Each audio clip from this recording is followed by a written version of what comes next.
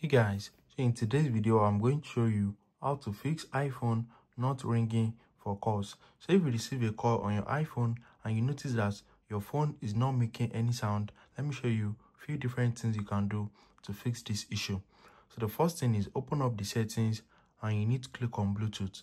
So make sure your iPhone is not connected to any Bluetooth device because your phone might be ringing on the Bluetooth speaker or any Bluetooth device that you are connected to. So make sure you are not connected to any Bluetooth or just turn off your Bluetooth.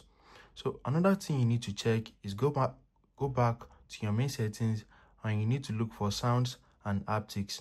As you can see, this is it at the bottom. So if you are using iOS 17, you're going to see it at the top. Just click on it.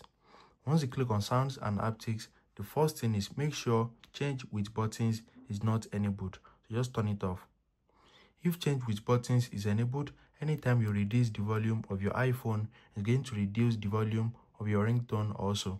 And now the next thing is increase this ringtone to the max. So if it is set to minimum, the sound will be so low, as you can see.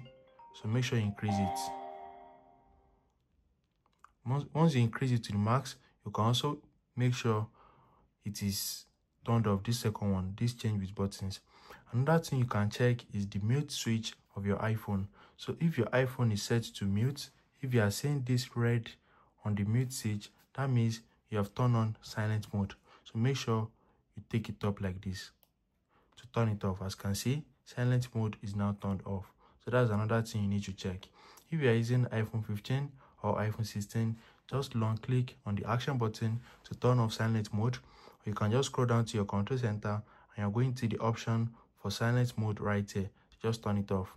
Another thing you can do is to force restart your iPhone. So there might be a software issue with your iPhone that just need a quick restart.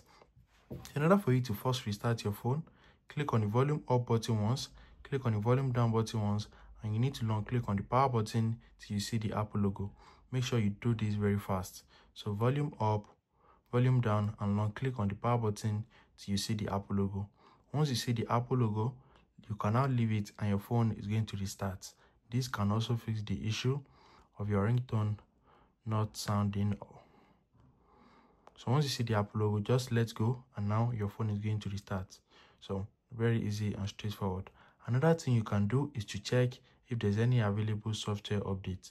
Just go to your settings, click on general, click on software updates, and update the software of your iPhone.